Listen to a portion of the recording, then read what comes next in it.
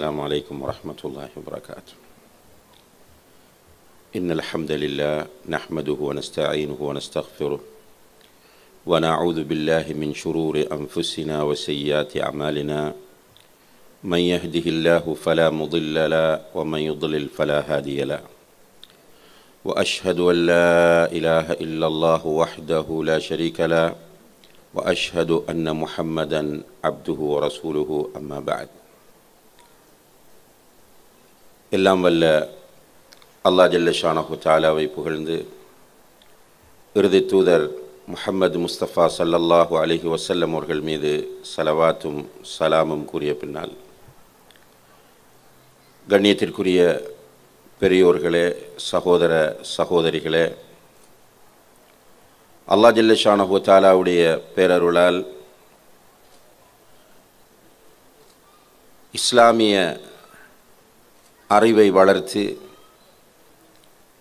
மறுமை வாழ்வை சீராக்கி கொள்ள வேண்டுமென்ற ஒரு தூய்மையான நோக்கத்தோடு ஏற்பாடு செய்யப்பட்டிருக்கின்ற இந்த நிகழ்ச்சியிலே நாம் எல்லோரும் கலந்தவர்களாக இருக்கிறோம்.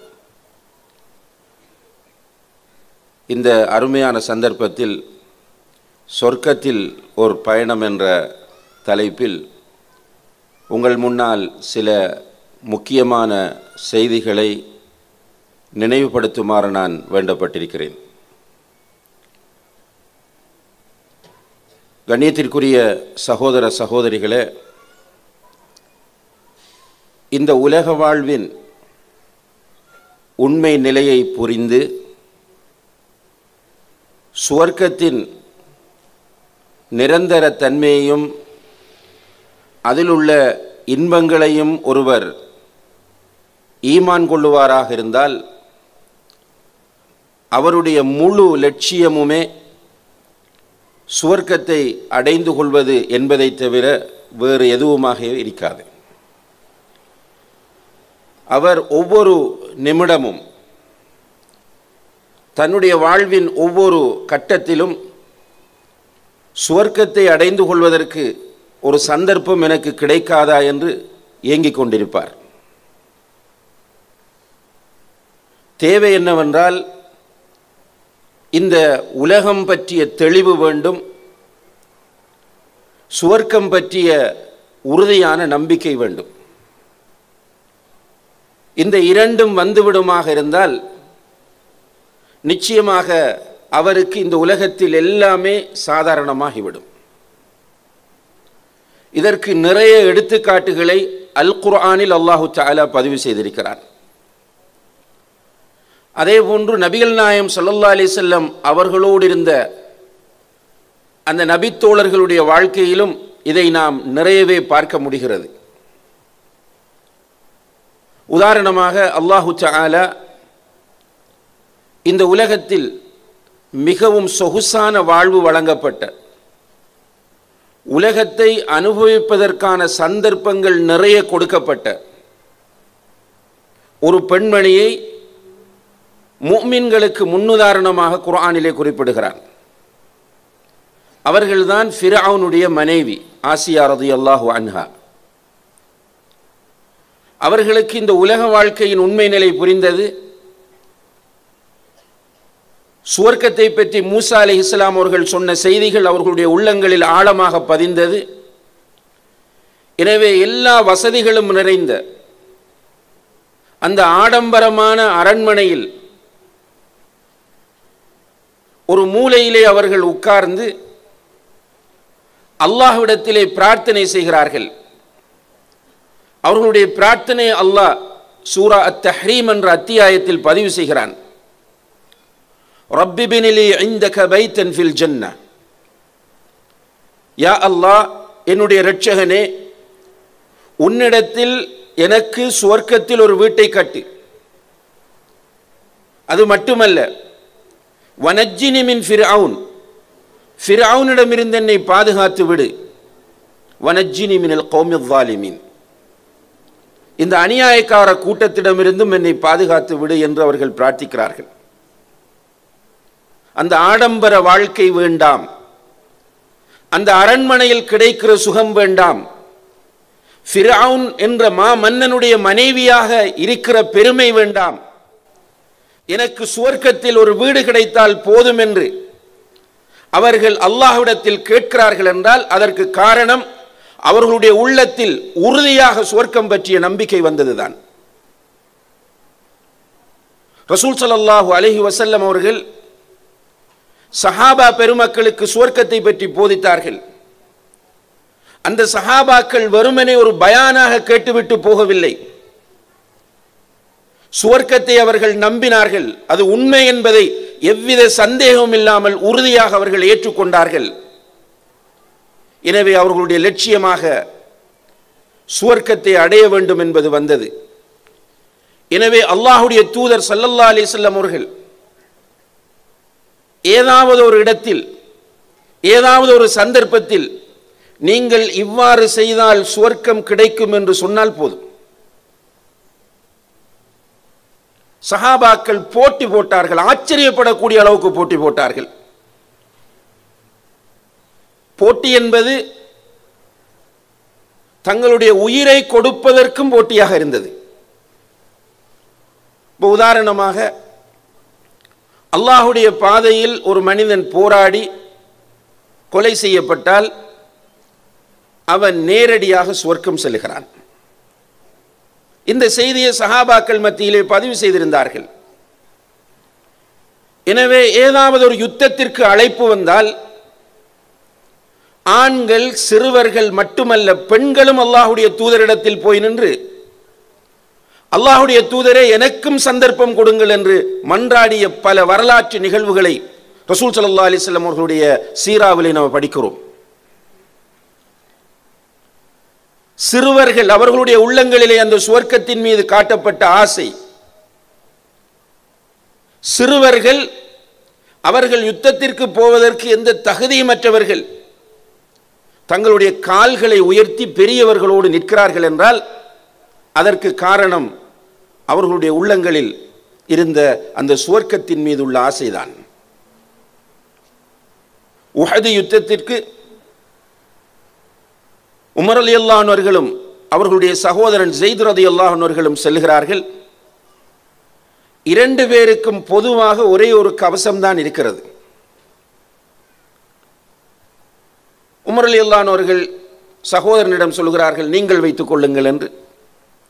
அவர் சொல்லுகிறார் நீங்கள் வைத்துக் கொள்ளுங்கள் என்று. கடைசியிலே அது உமர் ரலியல்லாஹு அன்ஹு அவர்களுக்கு தான் வந்து சேர்ந்தது.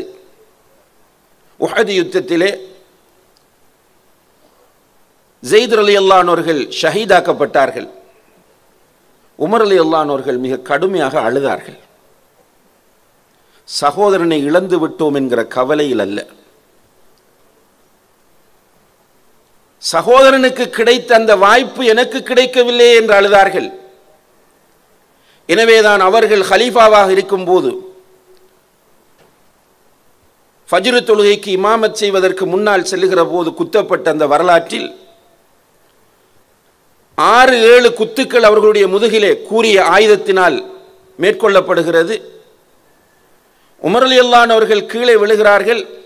சஹாபாக்கள் அவர்களை தூக்கி செல்லும் போது அவர்கள் கேட்கிறார்கள் என்னை குத்தியது ஒரு முஸ்லிமா முஸ்லிம் அல்லாதவனா என்று. முஸ்லிம் அல்லாதவன் என்று சொல்லும் போது அந்த இடத்திலே அல்ஹம்துலில்லாஹ் என்று சொன்னார்கள். ஷஹீதாக கூடிய வாய்ப்பு இப்போது கிடைக்கிறது என்று அந்த நேரத்தில் அல்லாஹ்வை புகழ்ந்தார்கள். காரணம் என்னவென்றால் சுவர்க்கத்திற்கு போக வேண்டும் என்பதற்காக. உண்மையிலேயே இன்றைக்கு உலகத்தில் உள்ள இன்பங்களை நாம் புரிந்து வைத்திருக்கிறோம். பணத்தினுடைய சுகம் தெரியும், ஆடம்பரமான வாழ்க்கையின் சுகம் தெரியும், மற்றவர்களுடைய புகழ் பாராட்டுதலில் கிடைக்கக்கூடிய சுகம் தெரியும். எனவே இவற்றை அடைந்து கொள்வதற்காக வேண்டி இந்த உலகத்தில் எது வேண்டும் என்றாலும் நாம் செய்வதற்கு தயாராக இருக்கிறோம். பணத்தை பெற்றுக்கொள்வதற்காக வேண்டி பெற்றோரை விட்டுவிட்டு வருகிறோம், உடன்பிறப்புகளை துறக்கிறோம். ஏன் திருமணம் முடித்து ஒரு வாரத்தில் வெளிநாடுகளுக்கு வருகிறவர்கள் இருக்கிறார்கள். குழந்தைகளை பெற்ற பிறகும் பார்க்காமல் இருக்கிறார்கள். இவ்வளவு தியாகம் செய்ய முடிகிறது. ஏனென்றால் இந்த பொருளாதாரத்தில் இருக்கிற சுகம் நன்றாகவே நம்முடைய உள்ளங்களில் பதிந்திருக்கிறது. அதே நேரத்தில் சுவர்க்கத்திற்குரிய அழைப்பு விடுக்கப்படும் போது நம்முடைய சமுதாயத்தில் பெரும்பாலானவர்களால் அது அலட்சியம் செய்யப்படுவதை நாம் பார்க்கிறோம். சிம்பிளாகத்தான் எடுத்துக்கொண்டு செல்கிறார்கள். சில ஈஸியான விஷயங்கள், செய்வதற்கு மிக சிம்பிளான விஷயங்கள், இவற்றை செய்தால் சுவர்க்கம் கிடைக்கும் என்று அல்லாஹ்வுடைய தூதர் ஸல்லல்லாஹு அலைஹி வஸல்லம் அவர்கள் அறிவித்திருப்பார்கள். அது தெரியும், ஆனால் நம்மால் செய்ய முடியவில்லை. உதாரணமாக ரசூல் ஸல்லல்லாஹு அலைஹி வஸல்லம் அவர்கள் சொல்லுகிறார்கள், யார் ஒருவர் ஃபர்லான தொழுகைகளுக்கு முன்னாலும் பின்னாலுமாக 12 ரக்காத்துக்கள் சுன்னத் தொழுகிறாரோ அவருக்கு சுவர்க்கத்தில் ஒரு வீடு கட்டப்படும். இந்த ஹதீஸ் சஹீஹான ஹதீஸ் என்பதில் எந்த விதமான சர்ச்சையும் கிடையாது. நம்புகிறோமா இல்லையா? இது ஹதீஸ் தான் என்று எல்லோருக்கும் தெரியும். 12 ரக்காத்துக்கள், லுஹருக்கு முன்னால் 2, 4, 2 2ஆக, லுஹருக்கு பின்னால் 2, மக்ரிபுக்கு பின்னால் 2, இஷாவுக்கு பின்னால் 2, ஃபஜ்ருக்கு முன்னால் 2. நன்றாக யோசித்து பாருங்கள் சகோதர சகோதரிகளே. நாம் இங்கே கூடியிருப்பவர்கள் அல்லாஹ்வின் மீது நம்பிக்கை உள்ளவர்கள். இருந்தாலும் கூட எத்தனை பேர் இந்த சுன்னத்தை நடைமுறைப்படுத்துகிறோம்? முடியவில்லை. அதே நேரத்தில் நம்முடைய வியாபாரத்தில் இலாபம் கிடைக்கும் என்று தெரிந்தால் என்னென்ன ரூட்டுகள் இருக்கின்றன என்று தேடுகிறோம், அலைகிறோம், சாப்பிடாமல் அலைகிறோம், வீட்டு வேலைகளை வைத்துவிட்டு அலைகிறோம். ரெண்டுக்கும் இடையில் உள்ள வித்தியாசத்தை நாம் ஒவ்வொருவரும் நினைத்து பார்க்க கடமைப்பட்டிருக்கிறோம். இப்ப சஹாபா பெருமக்கள், அதற்கு முன்னால் இருந்த மூமின்கள் சுவர்க்கம் உண்மை என்று நம்பினார்கள். எனவே சுவர்க்கத்தை அடைந்து கொள்வதற்காக வேண்டி எது வேண்டுமென்றாலும் செய்வதற்கு அவர்கள் தயாரானார்கள். அவர்களுடைய நேரத்தை ஒதுக்க தயாரானார்கள், அவர்களுடைய பொருளாதாரங்களை கொடுக்க தயாரானார்கள், அவர்களுடைய பிள்ளைகளை துறக்க தயாரானார்கள், மனைவிமாரை துறக்க தயாரானார்கள், அவர்களுடைய உயிரை கொடுப்பதற்கு போட்டி போட்டார்கள். இன்னல்லாஹ் இஷ்தரா மினல் முஃமினீன அன்ஃபுஸஹும் வ அம்வாலஹும் பிஅன்ன லஹுமுல் ஜன்னah என்ற இந்த வசனத்தை அவர்கள் ஈமான் கொண்டார்கள். நிச்சயமாக அல்லாஹ் மூமின்களிடமிருந்து அவர்களுடைய உயிர்களையும் உடைமைகளையும் சுவர்க்கம் என்ற விலையை கொடுத்து வாங்கிவிட்டான் என்பதை அவர்கள் ஈமான் கொண்டார்கள்.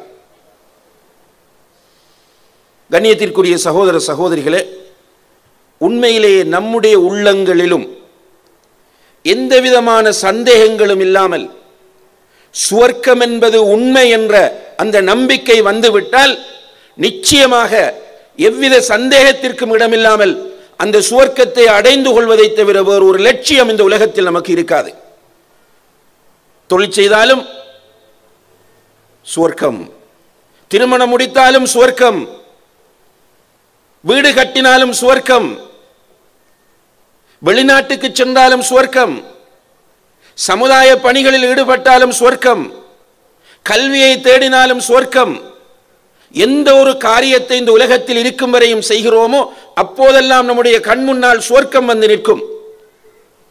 நான் இந்த கல்வியை தேடுவதன் மூலம் சுவர்க்கத்தை அடைய வேண்டும், இந்த மனைவியை பெறுவதன் மூலம் சுவர்க்கத்தை அடைய வேண்டும், இந்த கணவனை அடைவதன் மூலம் சுவர்க்கத்தை அடைய வேண்டும், இந்த பிள்ளையை பெறுவதன் மூலம் சுவர்க்கத்தை அடைய வேண்டும். இந்த வியாபாரத்தை நிறைய அபிவிருத்தி செய்து நிறைய சம்பாதித்து உஸ்மான் ரலியல்லாஹு அன்ஹு அவர்களை போன்று வந்து நான் சுவர்க்கத்தை அடைய வேண்டும்.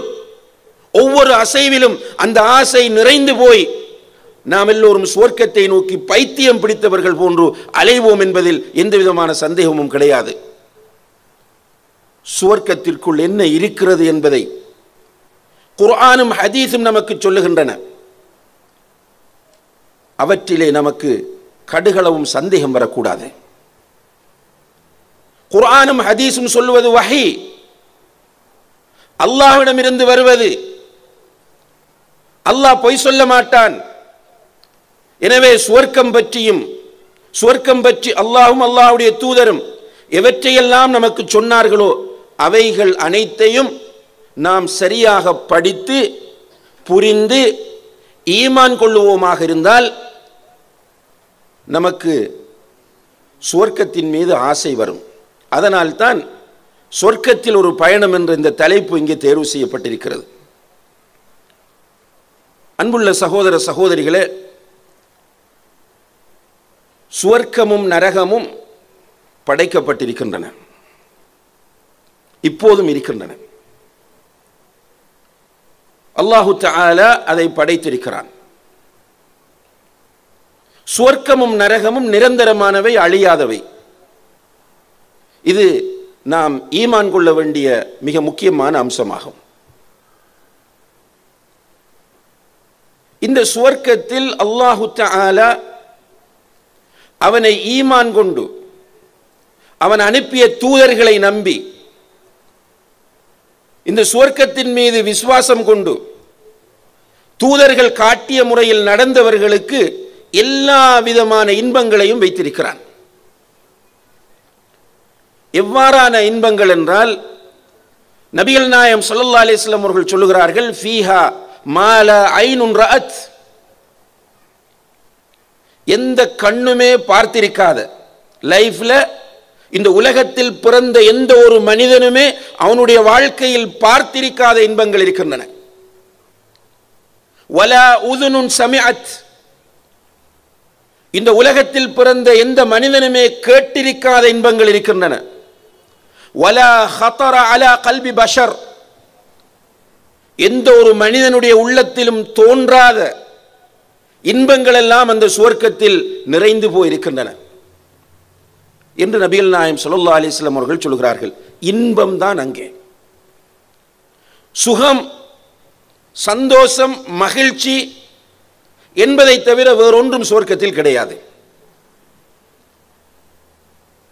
சுவர்க்கத்தை படைத்த அல்லாஹ் அந்த சுவர்க்கத்திற்கு 8 வாசல்களை வைத்திருக்கிறான்.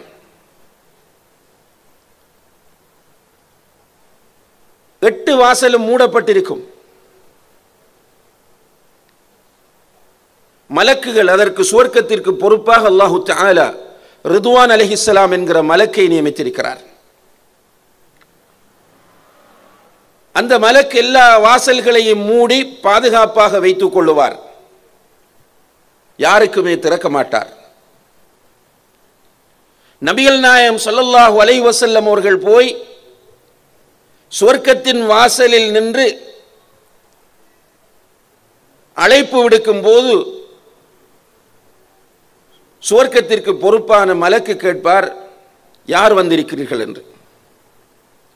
அப்போது ரசூல் ஸல்லல்லாஹு அலைஹி வஸல்லம் அவர்கள், நான் தான் முஹம்மது வந்திருக்கிறேன் என்று சொல்லும் போது அவர் சொல்லுவார், அல்லாஹு தஆலா உங்களை தவிர வேறு யாருக்கும் முதலில் திறக்க வேண்டாம் என்று சொல்லி இருக்கிறான். உங்களுக்காக மாத்திரம்தான் முதலிலே திறக்க வேண்டும் என்று அல்லாஹ் எனக்கு உத்தரவிட்டிருக்கிறான் என்று சொல்லி சுவர்க்கத்தின் வாசலை திறந்து விடுவார்கள். ரசூலுல்லாஹி அலைஹி வஸல்லம் அவர்கள் ஆகிருல் அம்பியா வ அவ்வலு மன் யதுகுலுல் ஜன்னah, இறுதி தூதர், முதலில் சுவர்க்கம் நுழையக்கூடியவர்கள். சுவர்க்கத்திற்கு பல பெயர்கள் இருக்கின்றன. பொதுவாக சுவர்க்கத்தை நாம் அல் ஜன்னா என்று சொல்லுவோம். ஜன்னா என்பதற்கு நேரடியான அர்த்தம் தோப்பு, பூங்கா என்ற அர்த்தங்கள் இருக்கின்றன. உண்மையிலே சுவர்க்கத்தை பார்க்கும்போது குர்ஆனும் ஹதீஸும் சொல்லக்கூடிய அந்த அடிப்படையில் சுவர்க்கத்தை நாம் பார்க்கும்போது சுவர்க்கம் நிறைய மரங்கள், மரங்களும் அற்புதமான மரங்கள், மனிதனுக்கு பழம் தரக்கூடிய எல்லா மரங்களும் அந்த சுவர்க்கத்திலே இருக்கின்றது. அது மட்டுமல்ல, சில மரங்கள் இருக்கும், அந்த மரங்கள் கிளைகளை விரித்து நிற்கும். மரத்தின் அடியிலிருந்து வளர்ந்து சென்று கிளைகள் அப்படியே விரிந்து நிற்கும். அந்த கிளைகளுக்கு கீழே ஒரு மனிதன் நடந்து சென்றால் 100 வருடங்கள் நடந்து செல்லலாமாம். அல்லாஹு அக்பர். அப்படியான மரங்கள். சுவர்க்கத்தில் இருக்கிற எல்லா மரங்களுடைய அடிப்பகுதியை பார்த்தால் தங்கமாக இருக்கும். அல்லாஹு அக்பர். சுவர்க்கத்தில் இருக்கிற எல்லா மரங்களினுடைய அடிப்பகுதிகள் தங்கமாக இருக்கும் என்று நபிகள் நாயகம் ஸல்லல்லாஹு அலைஹி வஸல்லம் அவர்கள் சொல்கிறார்கள். இப்படியான மரங்களும் பழம் தரக்கூடிய மரங்களும் நிறைந்த இடமாக அது இருக்கும். அந்த மரங்களுக்கு இடையிலே கண்ணியத்திற்குரிய சகோதர சகோதரிகளே நிறைய ஆறுகள் ஓடிக்கொண்டிருக்கும்.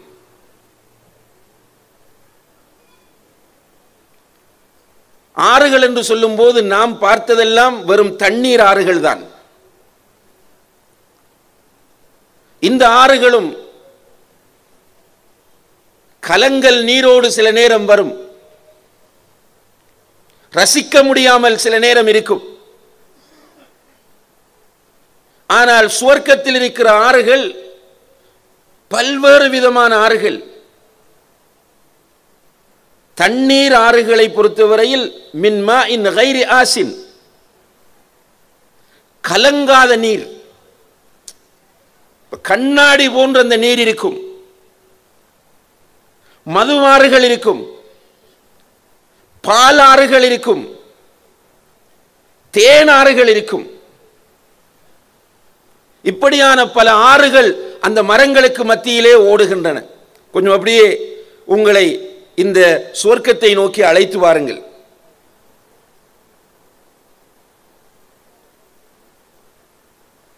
மரங்கள், மரங்களுக்கு மத்தியிலே ஆறுகள், அதற்குள் அற்புதமான வீடுகளும் மாளிகைகளும். அந்த வீடுகளும் மாளிகைகளும் எப்படி இருக்கும் என்றால், சில வீடுகள் சில மாளிகைகள் வெறுமனே தங்கத்தால் மாத்திரம் கட்டப்பட்டிருக்கும். லா ஹவ்ல வலா குவத்த இல்லா பில்லாஹ். வெறும் தங்கம், pure Thangam, full and full தங்கம். இன்னும் சில மாளிகைகளை பார்த்தால் முழுக்க முழுக்க வெள்ளி.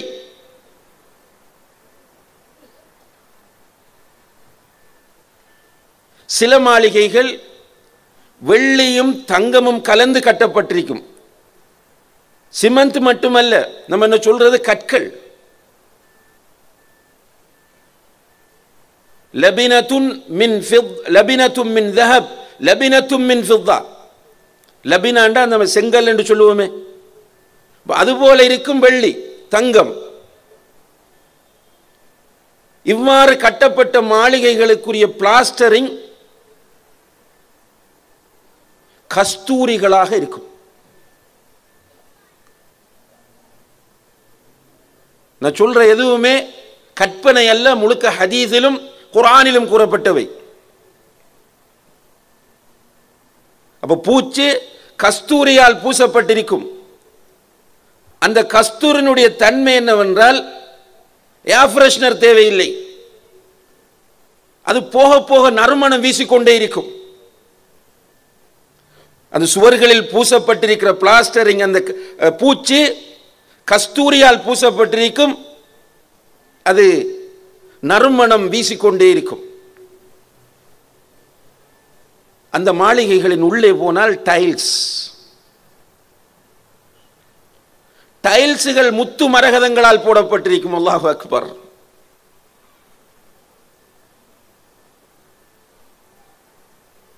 இவ்வாறான மாளிகைகள்,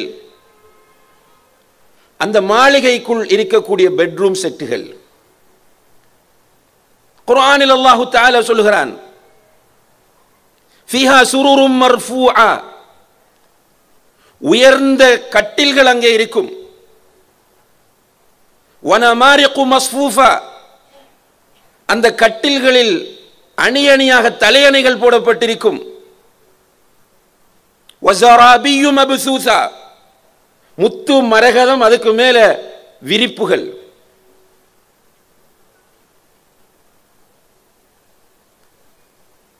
பெட்ரூம் செட்டை பற்றி அல்லாஹ் குர்ஆனில் சொல்கிறான்.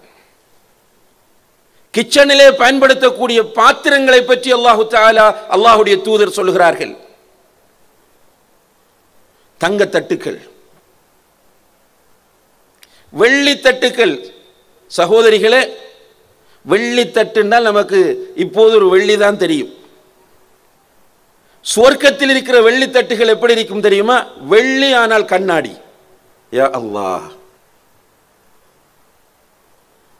வெள்ளி ஆனால் கிளாஸ். அதான் ரசூலுல்லாஹி அலைஹி வஸல்லம் அவர்கள் சொன்ன, இந்த கண்ணுமே பார்த்திருக்காத அற்புதமான இன்பங்கள் அந்த சுவர்க்கத்திலே இருக்கும்.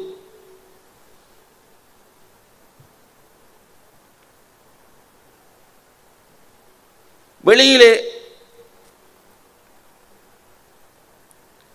அல் கௌசர் என்ற ஒரு ஆறு இருக்கும். அதுபோன்று ஏனைய நான் ஏற்கனவே குறிப்பிட்ட நிறைய ஆறுகள், அதற்கு பக்கத்திலே அழகிய மரங்கள், அந்த மரங்களின் கிளைகள் விரிந்திருக்கும், அதற்கு கீழே பெஞ்சுகள் இருக்கும்.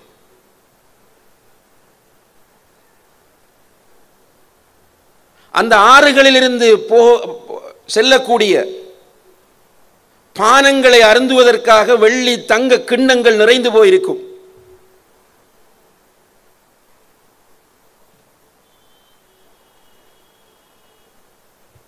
தோப்பு, பூங்கா, பலவிதமான மரங்கள், தங்க வீடுகள், வெள்ளி வீடுகள், தங்கமும் வெள்ளியும் கலந்த வீடுகள், வீட்டின் உள்ளே இருக்கிற இந்த அற்புதமான ஃபர்னிச்சர்ஸ், ஆற்றோரங்களில் இருக்கிற அந்த கிண்ணங்கள், இவைகளையெல்லாம் தாண்டி சுவர்க்கத்திலே அல்லாஹு தஆலா சந்தைகளையும் அமைத்திருக்கிறான். அல்லாஹு அக்பர். சுவர்க்கத்தில் சந்தைகள் இருக்கின்றன.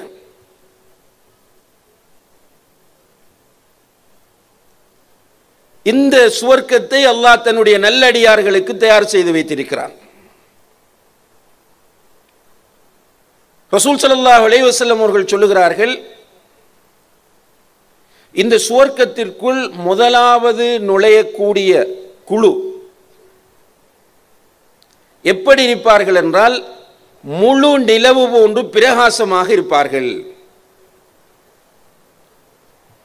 சுவர்க்கத்திற்குள் நுழையக்கூடிய முதலாவது பேட்ச் முழு நிலவு போன்று இருப்பார்கள் என்றால் என்ன அர்த்தம்? எல்லோரும் அழகாக மாறிவிடுவார்கள். சுவர்க்கத்திற்குள் நுழையக்கூடிய அனைவரும் மிக அழகிய தோற்றத்தில் இருப்பார்கள், அழகின் சிகரத்தில் இருப்பார்கள்.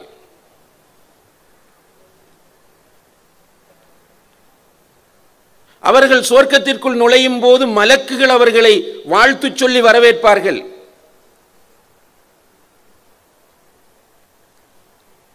சலாம் கூறி வாழ்த்து சொல்லி மலக்குகள் அவர்களை வரவேற்பார்கள். அவரவருக்கென்று ஒதுக்கப்பட்ட மாளிகைகளுக்குள் அவர்கள் போய் சேருவார்கள். அல்லாஹ் ரிசர்வ் பண்ணி வச்சிருப்பான். அந்த மாளிகைகளுக்குள் அவர்கள் போவார்கள். அதிலே ஆண்களுக்கு 2 மனைவியர்கள் கொடுக்கப்படுவார்கள்.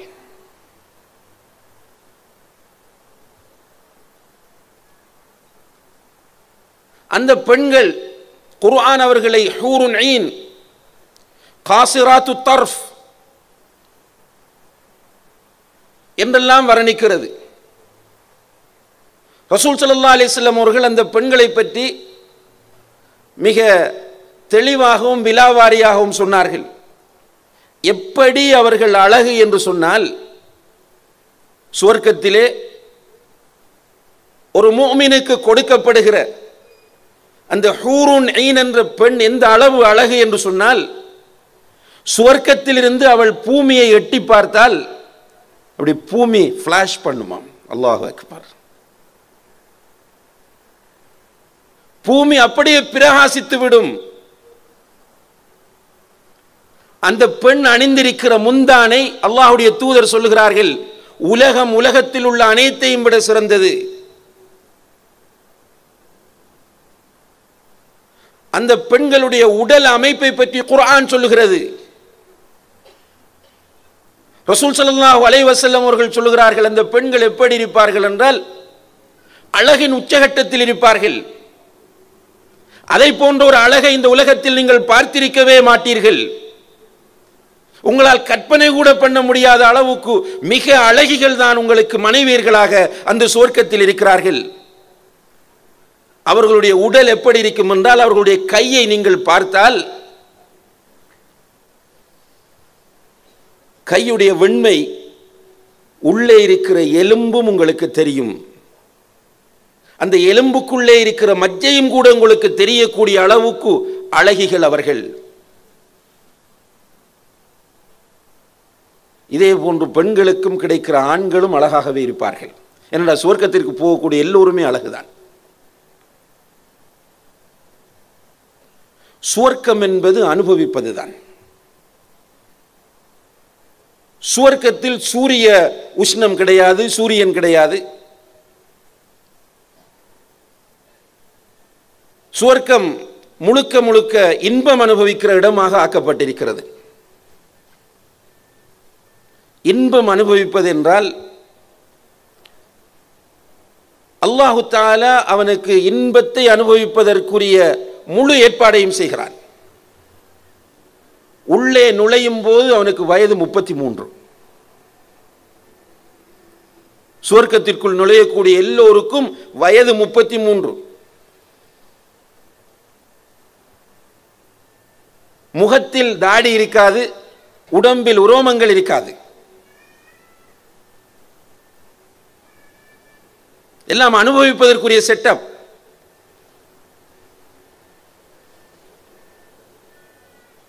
அல்லாஹு தஆலா உள்ளே போகும்போதே சொல்லுவான், நன்றாக நீங்கள் அனுபவியுங்கள். இந்த சுவர்க்கத்தில் உங்களுக்கு மௌத்து கிடையாது. மரணத்தை சுவர்க்கத்திற்கும் நரகத்திற்கும் இடையில் மலக்குகள் ஒரு ஆட்டு வடிவில் கொண்டு வந்து அறுத்து விடுவார்கள்.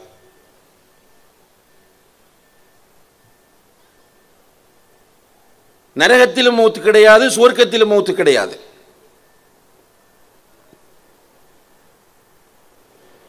சுவர்க்கத்தில் அந்த மனைவி அனுபவிக்க வேண்டும், எனி டைம் அந்த மனைவி ரெடியாக இருக்க வேண்டும் என்பதற்காக இயற்கை உபாதைகள் எதுவுமே கிடையாது. ரசூல் ஸல்லல்லாஹு அலைஹி வஸல்லம் அவர்கள் சொன்னவை நான் சொல்லக்கூடிய அனைத்தும். அவர்கள் சிறுநீர் கழிக்க வேண்டும், டாய்லெட் போக வேண்டும் என்ற பிரச்சனை கிடையாது. மாதவிடாய் கிடையாது. சளிகள் உற்பத்தியாகுவது கிடையாது. நோய்கள் ஏற்படுவது கிடையாது.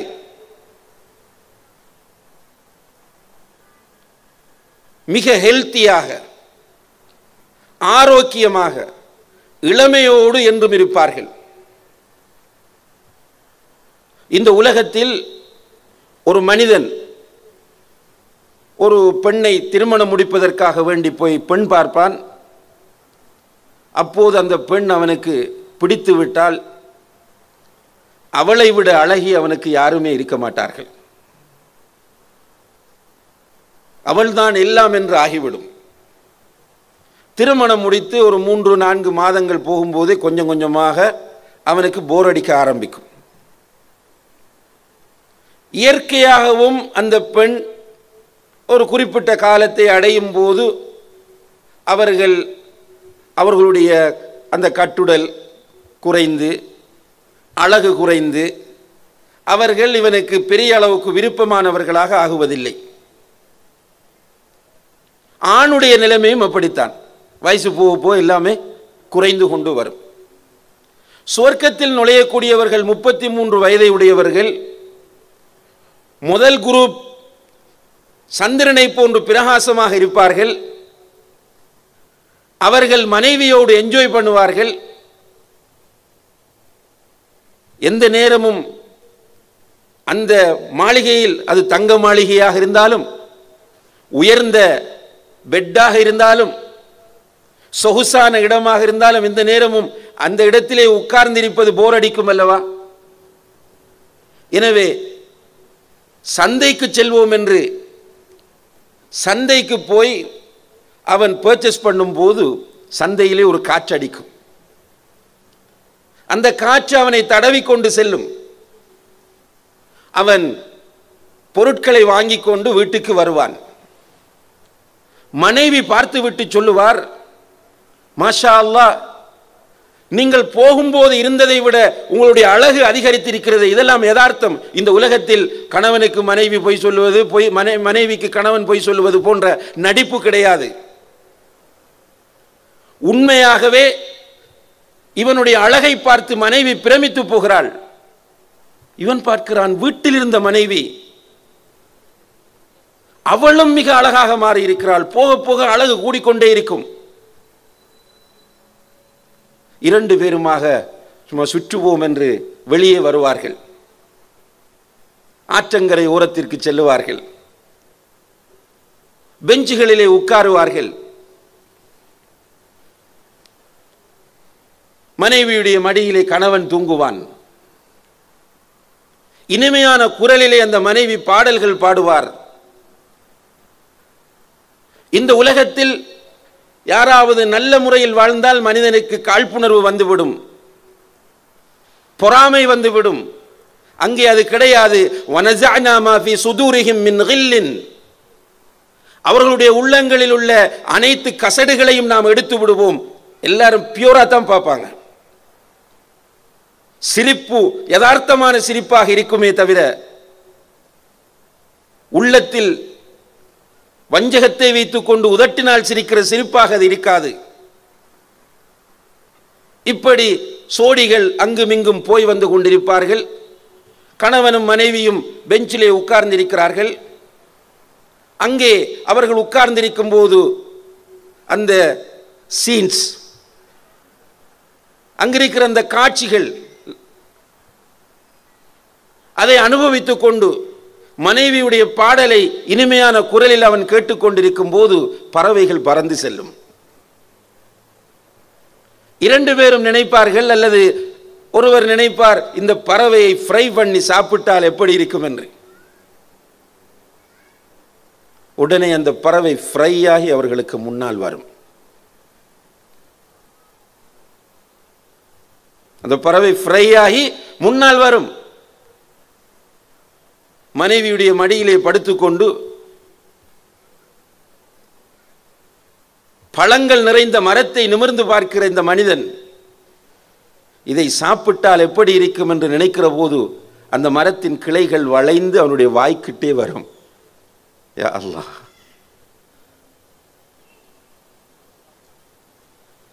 இது மட்டுமல்ல, அங்கே அவர்கள் பார்க்கிற அற்புதமான இன்னும் ஒரு காட்சி என்னவென்றால், அங்கே சிறுவர்கள் சுற்றி வந்து கொண்டிருப்பார்கள். அல்லாஹ் சொல்லுகிறான் நபியை பார்த்து, நீ அவர்களை பார்த்தால் என்ன நினைப்பீர் என்றால், முத்துக்கள் என்று நீ நினைப்பீர். அந்த அளவுக்கு அழகிய சிறுவர்கள் அங்கே ஓடி வந்து கொண்டிருப்பார்கள், விளையாடி கொண்டிருப்பார்கள்.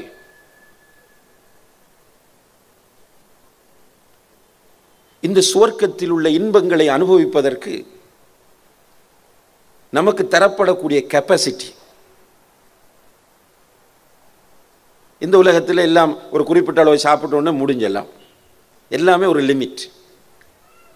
ரசூலுல்லாஹி அலைஹி வஸல்லம் அவர்கள் சொல்லுகிறார்கள், சுவர்க்கவாசிகளுக்கு அல்லாஹ் அங்குள்ள இன்பங்களை அனுபவிப்பதற்காக வேண்டி தெளிவாகவே சொல்லுகிறார்கள், உண்பது, குடிப்பது,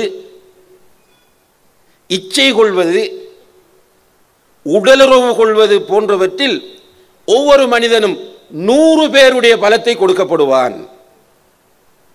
என்ஜாய் பண்ணு. இப்போ சுவர்க்கம் என்பது இதுதான் சகோதர சகோதரிகளே. குர்ஆனும் ஹதீஸும் சொன்ன ஒரு சின்ன ஒரு பகுதியை உங்களுக்கு இந்த இடத்திலே நான் கொண்டு வந்து காட்டியிருக்கிறேன். இவைகளெல்லாம் உண்மை என்று நம்முடைய உள்ளம் நம்பிவிட்டால் அந்த தங்க வீடு, தங்கத்தால் கட்டப்பட்ட வீடு, கஸ்தூரி பிளாஸ்டரிங், முத்து மரகதம் டைல்ஸ்,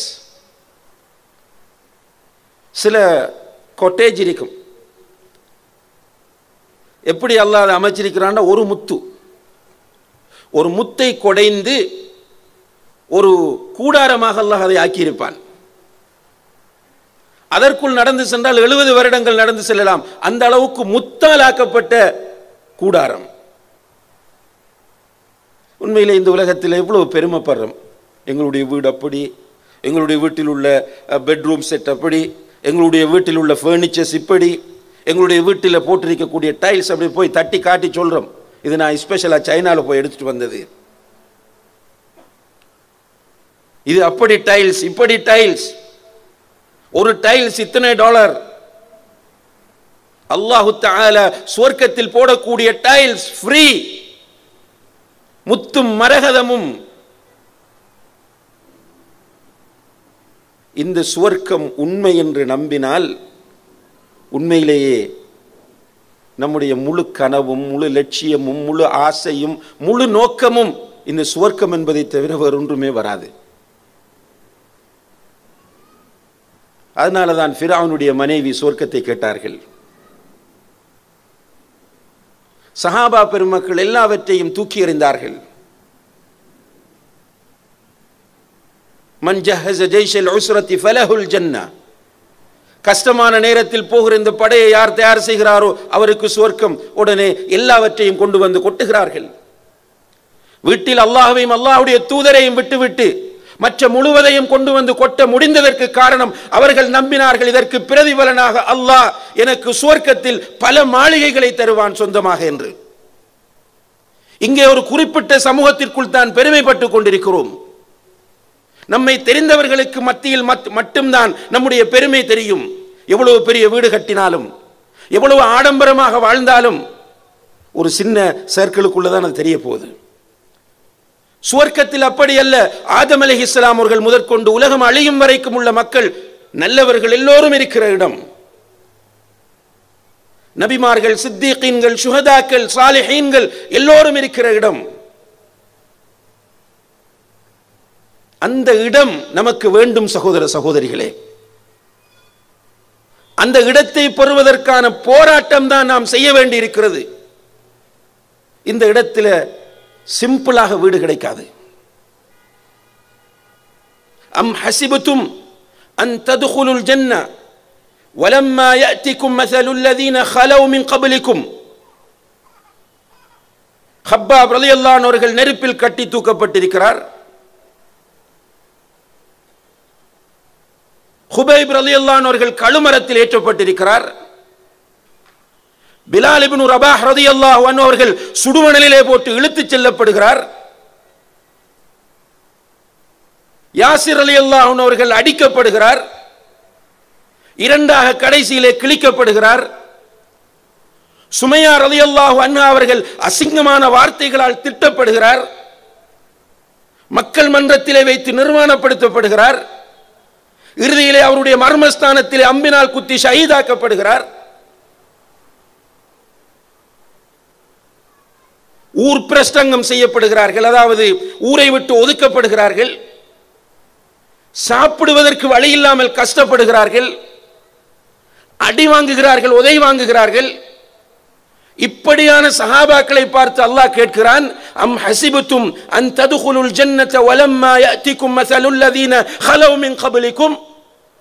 உங்களுக்கு முன்னால் இருந்தவர்களுக்கு வந்த கஷ்டங்களும் துன்பங்களும் துயரங்களும் சோதனைகளும் வராமல் இலகுவாக சுவர்க்கம் செல்லலாம் என்று நீங்கள் நினைத்துக் கொண்டிருக்கிறீர்களா என்று அவர்களை பார்த்து அல்லாஹ் கேட்கிறான் என்றால், கண்ணியத்திற்குரிய சகோதர சகோதரிகளே, நம்முடைய நிலை என்ன தியாகம் செய்திருக்கிறோம் இந்த தீனுக்காக.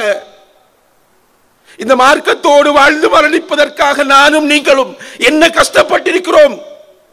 இந்த ஈமான் நமக்கு கிடைத்ததற்காக வேண்டி எதை நாம் இழந்திருக்கிறோம்? அல்லாஹ்வுக்காக ஒரு அடிபட்டிருக்கிறோமா? அல்லாஹ்வுக்காக ஒரு ஏச்சு வாங்கி இருக்கிறோமா? அல்லாஹ்வுக்காக வேண்டி ஊரை விட்டு ஒதுக்கப்பட்டிருக்கிறோமா? எதுவுமே செய்யாமல் நாம் இருந்து கொண்டிருக்கிறோம். ஆனால் எல்லாவற்றையும் செய்து கஷ்டப்பட்ட அந்த மக்களை பார்த்து அல்லாஹ் கேட்கிறான், உங்களுக்கு முன்னால் இருந்தவர்களுக்கு வந்த கஷ்டங்களும் துன்பங்களும் துயரங்களும் சோதனைகளும் வராமல் இலகுவாக நீங்கள் சுவர்க்கம் செல்லலாம் என்று நினைத்துக் கொண்டிருக்கிறீர்களா என்று அல்லாஹ் கேட்கிறான். என்றால் லேசா கிடைக்காது சுவர்க்கம். இவ்வளவு இன்பம் நிறைந்த இடத்தை சும்மா ஈஸியா நான் ஒரு முஸ்லிம், நான் முஹம்மதுக்கும் இப்ராஹிமுக்கும் பிறந்து விட்டேன், எனவே என்னுடைய பேர் அப்துல்லா, எனவே எனக்கு சுவர்க்கம் கிடைக்கும், ஈஸியா கிடைக்காது. சுவர்க்கம் வேண்டும் என்றால் தியாகம் செய்ய வேண்டும். சுவர்க்கம் உண்மை என்று தெரிஞ்சா தியாகம் செய்வது சிம்பிள், சுகமாக இருக்கும். எனக்கு 1000 உயிர்கள் இருக்க வேண்டும் என்று ஆசைப்படுவேன் என்று சொல்லுவோம். அந்த சுவர்க்கத்தை அடைந்து கொள்வதற்காக ஒவ்வொரு உயிராக நான் அல்லாஹ்வுக்கு கொடுக்க வேண்டும் என்று ஆசைப்படுவோம். சுவர்க்கம் உண்மை என்று நம்பினால், அந்த சுவர்க்கத்தில் உள்ள இன்பங்கள் உண்மை என்று நம்பினால், நம்ம நம்பினாலும் நம்பாவிட்டால் உண்மைதானது. சுவர்க்கம் உண்மையானது. வஅன்னல் ஜன்னத ஹக்குன், நிச்சயமாக சுவர்க்கம் உண்மையானது, அதிலே கடுகளவும் சந்தேகம் கிடையாது. இருக்கிறது, அல்லாஹ் படைத்திருக்கிறான். இந்த உலகமே தலைகீழாக நின்று சுவர்க்கம் இல்லை என்று சொன்னாலும் சுவர்க்கம் இருக்கிறது என்பதுதான் உண்மை. அந்த சுவர்க்கத்து இன்பங்கள் எல்லாம் உண்மை. இந்த சுவர்க்கத்து இன்பங்கள் நமக்கு வேண்டும். சகோதர சகோதரிகளே, நம்முடைய மக்கள் எல்லோரும் இந்த சுவர்க்கத்தை அடைந்து கொள்ள வேண்டும். நம்மை பெற்ற பெற்றோர் நரகத்திற்கு போய்விடக் கூடாது. நாம் பெற்ற நம்முடைய பிள்ளைகள் நரகத்திற்கு போய்விடக் கூடாது. நம்முடைய மனைவி நரகம் போய்விடக் கூடாது. நம்முடைய கணவன் நரகம் போய்விடக் கூடாது. நம்முடைய உடன்பிறப்புகள் நரகம் போய்விடக் கூடாது. நம்முடைய நண்பர்கள் நண்பிகள் நரகம் போய்விடக் கூடாது. எல்லோரும் சுவர்க்கத்தில் போய் நாம் பொறாமை பெருமை இல்லாமல் எல்லோரும் ஒன்றாக அந்த சுவர்க்கத்தை அனுபவிக்க வேண்டும்.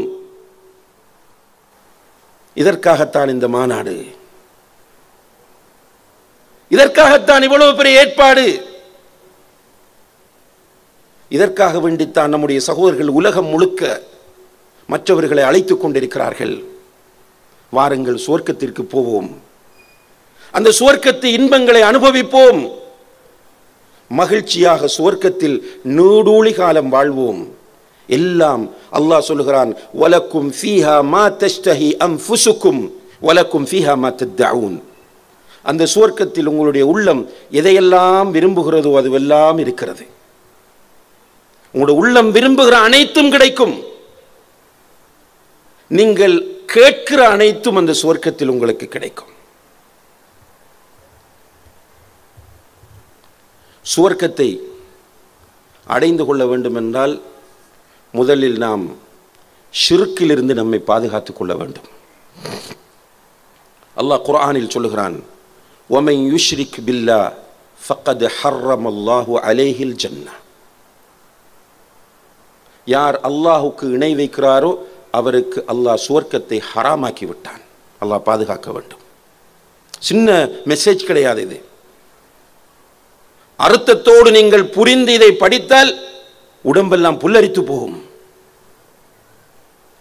அல்லாஹுக்கு யார் இணை வைக்கிறாரோ அவருக்கு அல்லாஹ் சுவர்க்கத்தை ஹராமாக்கி விட்டான்.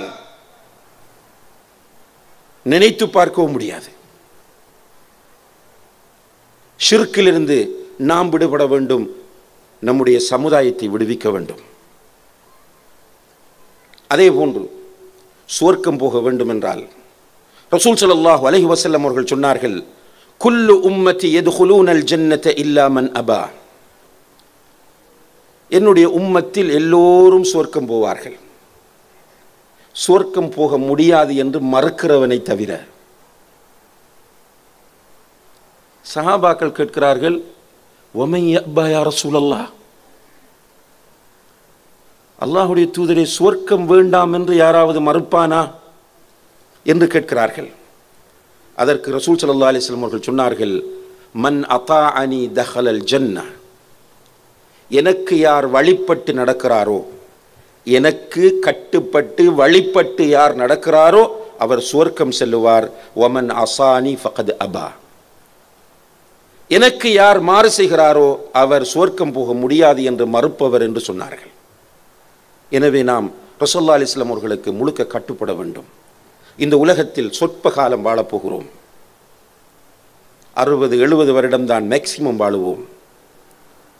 இந்த வாழ்க்கையில் பல நிலைகள் நமக்கு இருக்கின்றன.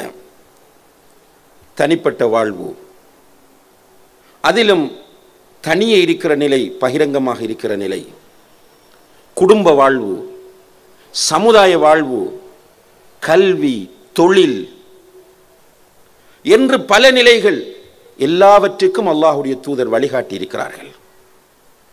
எல்லாவற்றுக்கும். இந்த உலகத்தில் வந்த எந்த ஒரு நபியாக இருந்தாலும் சரி, சுவர்க்கத்திற்கு இட்டுச் செல்லக்கூடிய அனைத்தையும் அவர் கற்றுக் கொடுத்திருக்கிறார். நரகத்திற்கு இட்டுச் செல்லக்கூடிய அனைத்தையும் எச்சரிக்கை செய்திருக்கிறார். அந்த வகையில் அல்லாஹ்வுடைய தூதர் ஸல்லல்லாஹு அலைஹி வஸல்லம் அவர்களும் நமக்கு எல்லாவற்றையும் சொல்லித் தந்திருக்கிறார்கள். எப்படி உறங்க வேண்டும், எப்படி எழுந்திருக்க வேண்டும், எப்படி பாத்ரூம் போக வேண்டும், எப்படி பிசினஸ் செய்ய வேண்டும், எப்படி ஜனாசாவை குளிப்பாட்ட வேண்டும், எப்படி ஜனாசாவை அடக்கம் செய்ய வேண்டும், எப்படி மனைவியோடு தாம்பத்தியத்தில் ஈடுபட வேண்டும், எப்படி குழந்தை வளர்க்க வேண்டும், எப்படி சமுதாயத்தில் நடந்து கொள்ள வேண்டும், எல்லாவற்றுக்கும் வழிகாட்டி இருக்கிறார்கள். எனவே அந்த வழிகாட்டலை ஏற்று ஒரு மனிதன் அவர்களுக்கு கட்டுப்பட்டு நடந்தால் அவன் சுவர்க்கம் செல்லுவான். எனவே சுவர்க்கம் உண்மையானது. சுவர்க்கத்தில் உள்ள இன்பங்களெல்லாம் உண்மையானவை. அந்த இன்பங்களெல்லாம் நிரந்தரமானவை. அந்த நிரந்தரமான சுவர்க்கத்தை அடைந்து கொள்ள வேண்டும் என்றால் அல்லாஹுக்கு இணை வைக்கக்கூடாது. முழுக்க அல்லாஹுடைய தௌஹீதை நிலைநாட்டக்கூடியவர்களாக மாற வேண்டும். ரசூல் ஸல்லல்லாஹு அலைஹி வஸல்லம் அவர்களுக்கு கட்டுப்பட வேண்டும். எல்லாம் வல்ல அல்லாஹ் ஜல்ல ஷானஹு வ தஆலா நம் எல்லோருக்கும் அந்த பாக்கியத்தை தர வேண்டும். யா அல்லாஹ், எங்களுக்கு சுவர்க்கத்தை நீ தருவாயாக. அந்த சுவர்க்கத்திலிருந்து சுவர்க்கத்திற்கு இட்டுச் செல்லக்கூடிய அனைத்து காரியங்களையும் எங்களுக்கு இலகுவாக்கி வைப்பாயாக. நரகத்திலிருந்து எங்களை பாதுகாப்பாயாக. நரகத்திற்கு இட்டுச் செல்லக்கூடிய அனைத்து காரியங்களை விட்டும் எங்களை தூரமாக்குவாயாக. ஒருவர் 3 முறை அல்லாஹ்விடத்தில் சுவர்க்கத்தை கேட்டால் சுவர்க்கம் அவருக்காக பரிந்துரை செய்யும் என்று நபி ஸல்லல்லாஹு அலைஹி வஸல்லம் அவர்கள் சொன்னார்கள். எனவே அதிகமாக அல்லாஹ்விடத்தில் சுவர்க்கத்தை கேட்போம். நம்முடைய வாழ்க்கையின் லட்சியமாக சுவர்க்கத்தை மாற்றுவோம். நான் வாழ்வது, மரணிப்பது எல்லாமே அந்த சுவர்க்கத்தை அடைந்து கொள்வதற்காக என்ற அந்த மனோபக்குவத்தை அல்லாஹ்விடத்தில் கேட்போம். எல்லாம் வல்ல அல்லாஹு தஆலா அப்படியான ஒரு நிலையை எனக்கும் உங்களுக்கும், நம்முடைய பெற்றோர், பிள்ளைகள், நம்முடைய உறவினர்கள், நம்முடைய சமுதாயத்தில் உள்ள எல்லோருக்கும் தந்தருள்வானாக. வ ஆஹிரு தஅவானா அனில் ஹம்துலில்லாஹி ரப்பில் ஆலமீன். வஸ்ஸலாமு அலைக்கும் வரஹ்மத்துல்லாஹி வபரகாத்துஹு.